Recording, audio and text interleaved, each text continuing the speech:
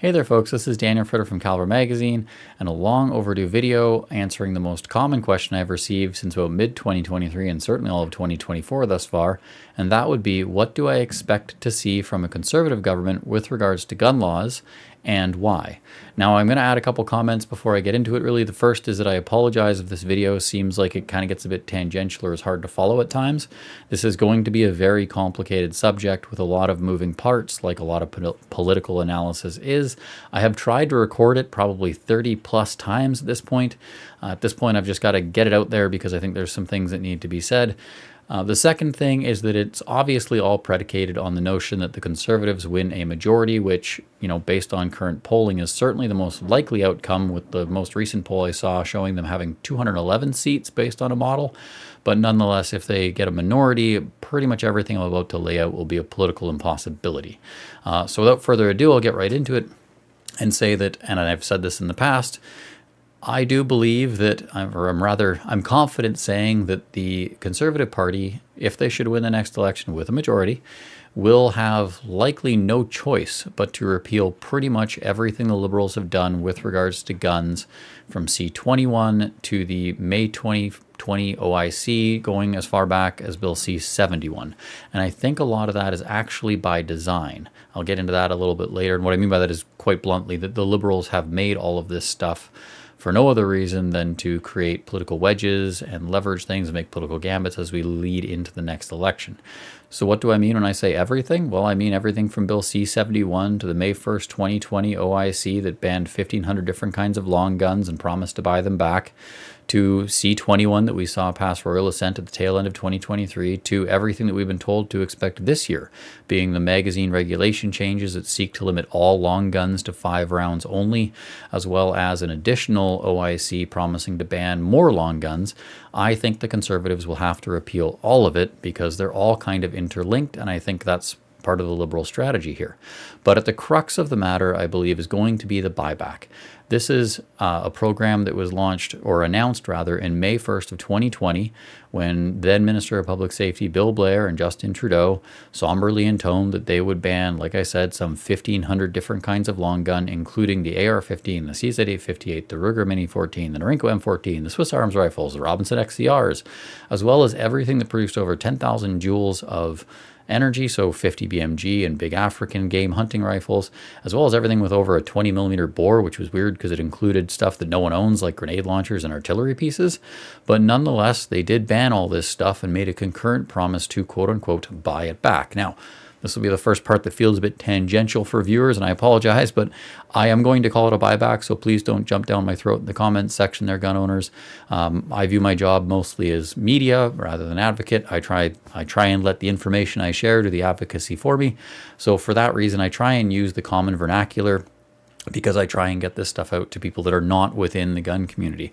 Obviously, those of us with these guns understand we didn't buy them from the government, so the government can't really buy them back. We also understand that this is really just a confiscation program with the potential for compensation. It's not an optional thing, so it's not really a buyback, and I get that. But like I said, I want to use the common vernacular, and most people know this as the buyback. It's also just the easiest way to explain it. So if you're gonna light me up in the comments, please feel free to do so. But I do understand where you're coming from. It's just for the purposes of these videos and explaining to people, it's easiest to just use the common terminology, which obviously is buyback. I think the buyback is going to be at the core of it because it is kind of the largest program right now. Everything else has been held in a holding pattern of sorts. Even C-21 that has banned handguns, the government doesn't really need to do anything beyond this to kind of affect that change. As gun owners die out, as their licenses lapse, these handguns are being seized by police relatively quietly and in relatively small volumes at any one time. So there's not a whole lot of headlines to be made there, nor actionable stuff to be done. But the buyback is an actionable item that must be completed. Now, by way of further background, there's a couple things that everyone needs to know about the buyback and the ban associated with it, just to satisfy everyone there. First off, the buyback was very heavily influenced by the New Zealand ban passed by Jacinda Ardern after the Christchurch massacre. There are some crucial differences, which we'll get into, but there are so many links between the two. The vernacular used was the same. The rhetoric used was the same. A lot of the documentation that we've seen from the government, being everything from the IBM program to memos and stuff that's been released via access to information requests, have cited the New Zealand authorities as contributors to the program. And I don't mean contributors as in they've paid money and it's not some giant global conspiracy, but rather our government talked to the New Zealand government when they tried to concoct this plan, because that's the plan that they were trying to mimic effectively. This will be relevant later, so if it doesn't make sense now, that's okay. The second thing that everyone needs to know is that the buyback is very much a real thing. It's not something that the government is going to scrap, contrary to some things that I've seen online. They're not about to simply throw out the entire compensation model and simply seize your guns. I say that because the buyback actually has about 34 people working on it. It is a program that actually hasn't gotten off the ground largely because of a lack of staff, but nonetheless, they do have a lot of people working on this. It has been on average about a $4 to $5 million line item per year on the government's budget. They're not about to scrap that. Government works very hard on a momentum sort of basis. Things that exist right now are very hard to make not exist. See also the entire Canadian Firearms Program. So it's not something that's going to disappear overnight. Now, the third thing that people need to realize is that there is an amnesty in place and has been extended until October of 2025. For those that don't know, the amnesty simply protects those that own these firearms from being charged with possession of a prohibited firearm, because now that you have an AR-15 or a Ruger Mini 14 and you don't have a prohibited license, you are actually in the same legal situation as if you had an MG42 or some other belt-fed machine gun prior to this ban happening. The amnesty means that the Crown will not charge you with possession of that device until October of 2025, which is relevant because obviously that is beyond the scope of the next election. So we're already starting to see some political maneuvering there with regards to dates. From there, we can jump into where reality kind of comes in and why I really start to think that the Conservatives won't have a choice when it comes to this stuff. As I said, this entire buyback being modeled off of the New Zealand system has a crucial flaw in it, in that New Zealand is a tiny country off the coast of two countries that really strongly control firearms, and by that I mean Australia and China, meaning that the illegal immigration or illegal smuggling of firearms into the country is relatively minor compared to Canada, which is bolted to the most heavily armed country in the world by a huge margin, and we share the longest undefended border in the world with them. So when it comes to the metrics of guns coming into the country, both legally and illegally, it's a very different ballgame. Also, too, not only with the scale of our geographical landmass, but the scale of the guns in question is dramatically different. New Zealand does not have that many people in it, and not a lot of them had guns at the time. So what we were talking about when Jacinda Ardern banned guns was some 10,000 or so AR-15s and affected rifles, whereas in Canada, the government has 110,000 registered AR-15s on the books alone, to say nothing of the other 1,400 or so kinds of rifles that they banned, which is really, really the problem for them. Because those rifles, the additional ones, are not registered, they don't have documentation, which means the government doesn't know where they are. So not only do we have a tenfold increase in the volume of AR-15s alone being banned, but we likely have a potentially 50 to 100 times increase in the orders of magnitude when it comes to the volume of guns that the government has prohibited. Now, they have done some fudgery with the numbers here, which again indicates that this is becoming a political potato more than a realistic one. The government has stated in their own documentation that they've estimated 140,000 newly prohibited firearms impacted by the May 1st, 2020 OIC. That is ridiculously unrealistic. You cannot tell me that there were 110,000 registered AR-15s in the country and 140,000 rifles that are prohibited now, because that would mean the CZ858s, the Ruger Mini 14s, the Norinco M14s, the Robinson XCRs, those big game Africa rifles, you name it. There's only 30,000 of those in the country. I've been working in this industry for 12 years. I'm fairly certain I've been in a building with more than 30,000 Norinco M14s in it at one given point. And having worked in the industry before the advent of the sort of non-restricted rifle that accepted AR-15 barrels and triggers and whatnot, those non-restricted rifles, those being VZ858s and Robinson Arms XCRs and Ruger Mini 14s, outsold AR-15s probably 10 to 1, if not more so. I received comments from retailers and advertisers saying that we focused too heavily on the AR-15 because it wasn't a rifle that sold in large enough volumes as compared to the non-restricted offerings on the market at the time. This is going back probably 6 to 12 years ago. Now, the reason for that is pretty obvious. People didn't want to have restricted rifles because they could only take them to the range. It wasn't an issue of paperwork back then. Not a lot of gun owners were overly concerned that this was going to happen going back 8, 10 years ago.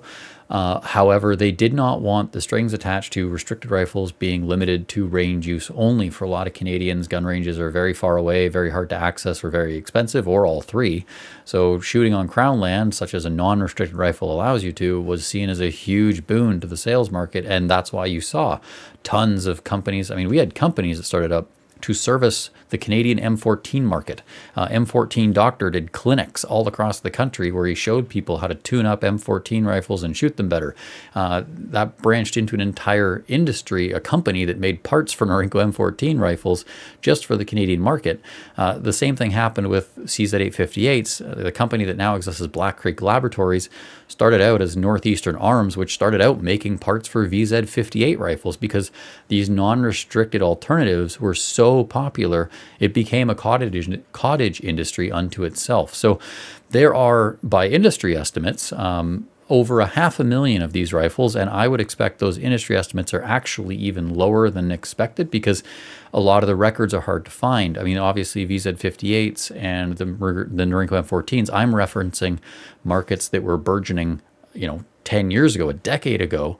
The Ruger Mini 14 has been around for decades, many of them. I mean, that rifle was popular on the A-Team, which was the movie or show from my childhood. So there are, I would expect to see probably between 500,000 and I wouldn't be surprised to hear 1 million of these rifles in circulation. And AR-15s represent the smallest minority of those. Now, why the government has played some fudger with the numbers is really easy to figure out. If you say that there's 140,000 rifles that you need to collect, and you know that there are 110,000 of them registered, your compliance rate will be artificially inflated when you collect those AR-15s because they are known, they're registered, everyone knows where they are. So I believe that's sort of our first indication where political machinations started to take precedence over reality, because if the government was interested in confiscating these rifles and removing them from circulation, they would not be grossly underestimating the volume of them, because if you do so, you cannot scale your program out to an adequate degree such that you achieve your goal of taking these rifles out of circulation. So that's one of the major things that I think shows that this program is not being taken seriously by the Liberals and never will be. The second component is, for those that were paying attention, the compensation model. This is another component that I think speaks to the Liberals' lack of seriousness on the file. It was a questionnaire that was circulated to gun owners and was actually available to pretty much everyone that could find the link online, where the government kind of asked, what do you think these guns are worth and would you accept this as a value? And gun owners very rapidly recognized that the numbers seemed quite odd. AR-15 rifles were valued at a few $100s when their probably median price in the market was probably double what the compensated number was. Whereas other guns like Norinco M14s were valued at higher than average, and other guns like 50 BMG rifles were half again of what they were worth on the Canadian market.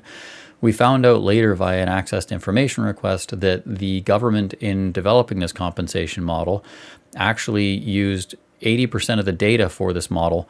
They got that from the US market, which explained why AR-15s were much cheaper and Norinco M14s were much more expensive, because Norinco M14s are actually quite valuable in the United States, having been banned from import in 1986, but being recognized as good guns built on forged receivers and US tooling and documentation. So the US market values those rifles quite highly, whereas AR-15s, which are much cheaper to manufacture, are far less regulated in the States and are the most popular sporting rifle in that country, are much, much cheaper. And the Canadian compensation model reflected that. Now, I don't give this government a lot of credit when it comes to competency, especially when it comes to firearms stuff, but the notion that they would seriously use 80% of the data for the compensation model and take that, or rather take 80% of the data for the compensation model from the US market is frankly laughable. It's not actionable, it's not realistic, it's asking to be sued because, well, individual gun owners may look at it as simply unfair. There are everyone from retailers to wholesalers that have thousands of these guns in their inventory. And that represents huge sums of money, especially if these numbers are based on a foreign market that doesn't have our logistical, regulatory, etc. costs associated. So that's the second thing that's shown me that this, again, is not being taken seriously by the Liberal government and is not something that they intend to pass into reality, much less meet its stated objectives. The combination of all of this is effectively that the OIC and the buyback associated with it doesn't seem to be something that the government can really get across the finish line. Now, that doesn't mean that they're not going to try. Unfortunately, based on we just got the October 2023 budget for that office that I referenced, the buyback secretariat's office, where the 30 or so people are working to ban this stuff. The buyback budget was largely redacted this year, specifically because, and I'm going to look away from the camera here because I need to actually read it.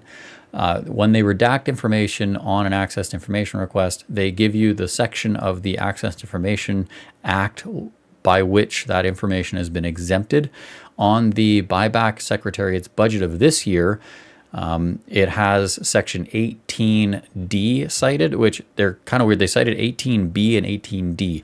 18B reads that the head of a government institution may refuse to disclose any record requested under this part that contains information, the disclosure of which could reasonably be expected to prejudice the competitive position of a government institution or to interfere with contractual or other negotiations of a government institution. Now, I believe that's probably pertaining to some of the interprovincial and partnerships that the government is seeking to action this buyback.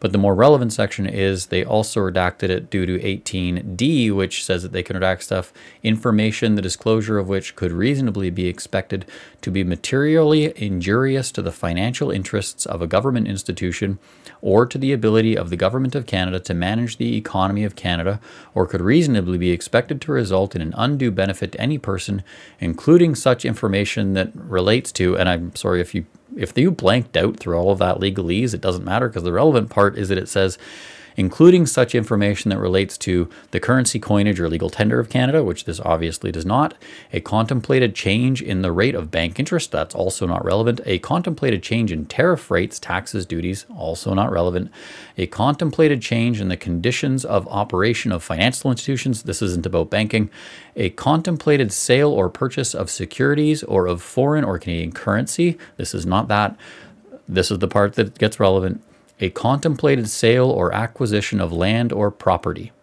So they've redacted the 2024 Secretariat of the Buyback's budget because it probably includes the contemplated sale or acquisition of land or property. This is relevant because we have previously received this budget unredacted.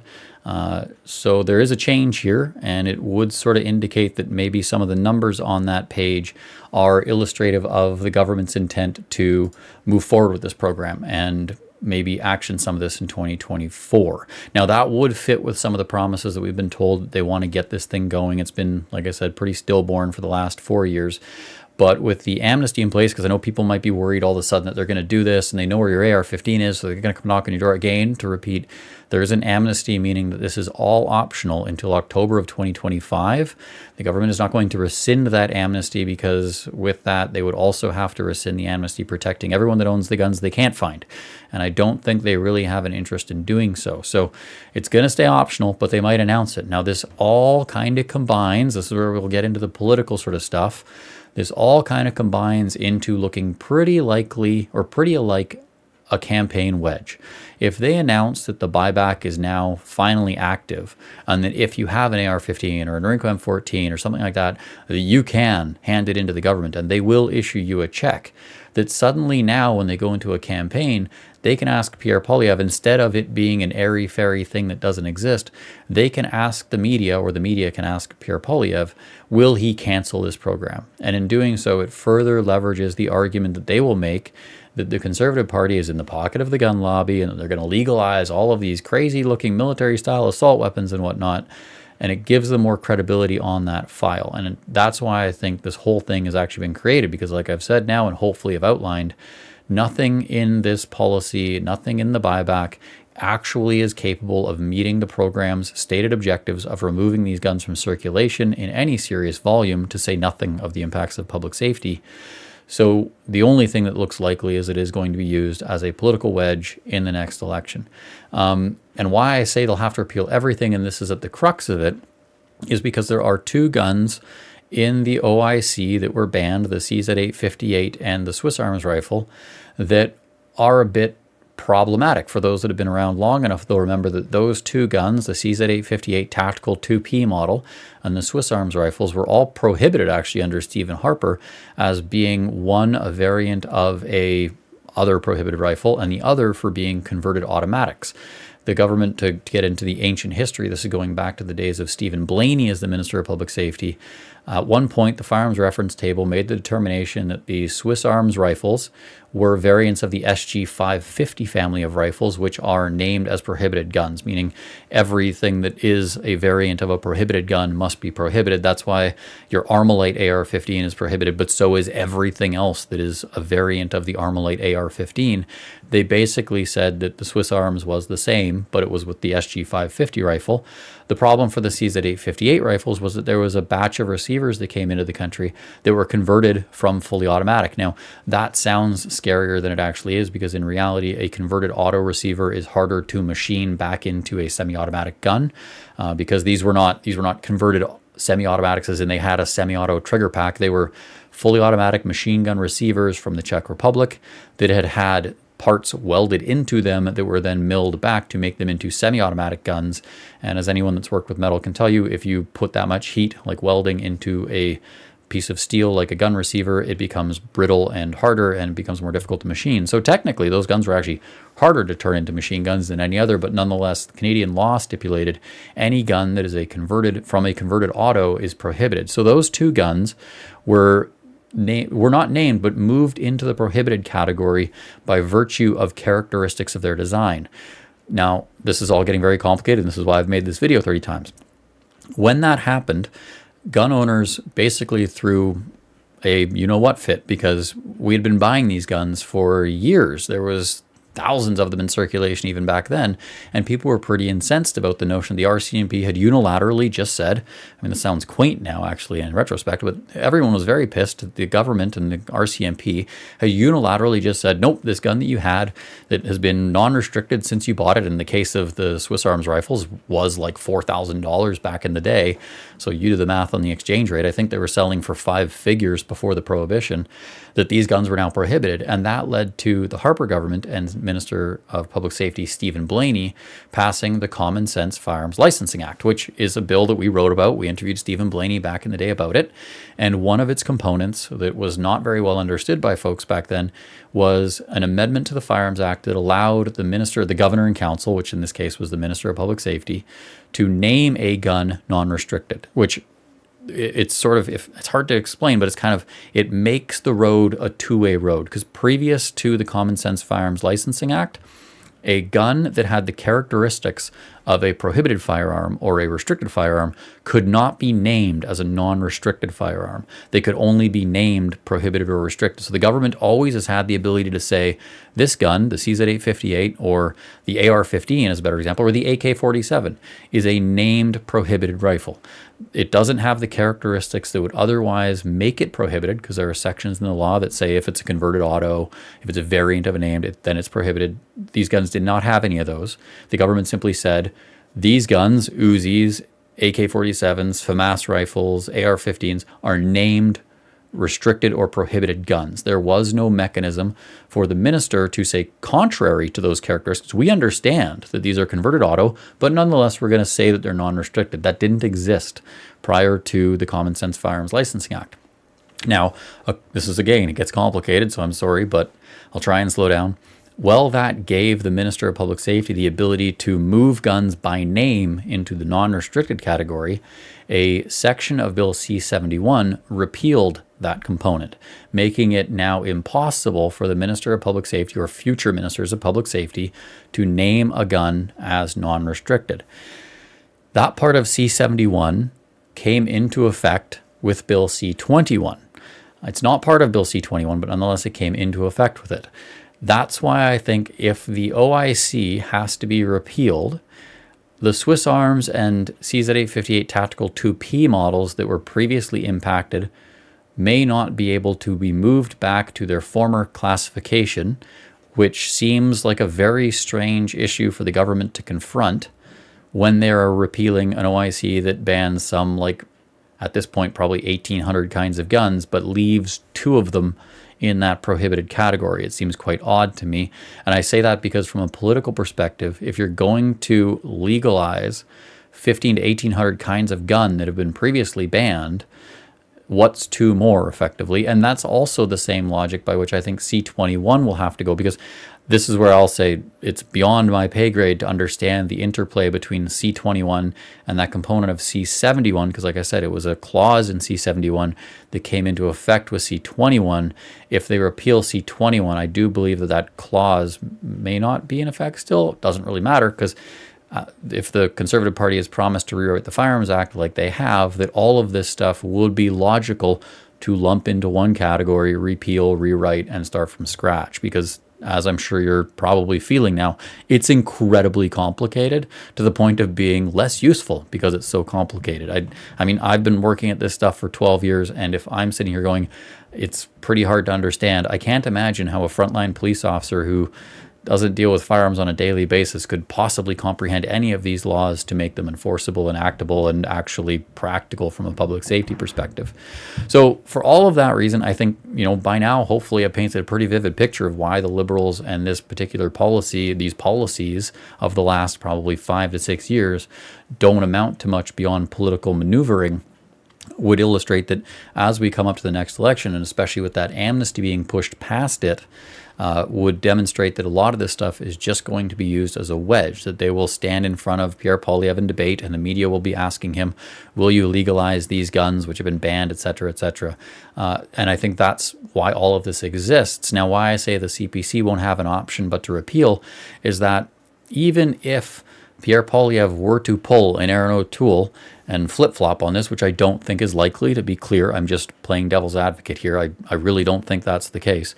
But even if he were, the next Minister of Public Safety, whoever that may be, is going to inherit Dominic LeBlanc's office, and someone is going to come into that office, and they're going to lay a binder on his table or her table and say, here's the buyback. It's a giant friggin' nightmare. What do you want to do with it?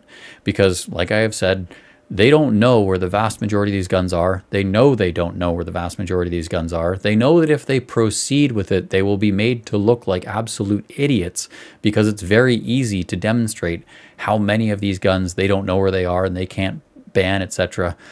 And I think, again, this is where I say it's all by design. I think it is basically a giant turd the Liberals are going to leave behind for the Conservatives, because no matter what the Conservatives do in the election campaign, they're probably going to have to undo all this stuff once they get into power because it can't be completed. You cannot keep paying people $5 million a year for 30 people to inhabit an office to make a program that has no ability to actually see a reality. It's not tenable. This is the exact situation that we found ourselves in with the long gun registry. It took a longer time for that to finally die, but for those of us that were around when that happened, it was a useless program that didn't do anything. It was at least able to exist.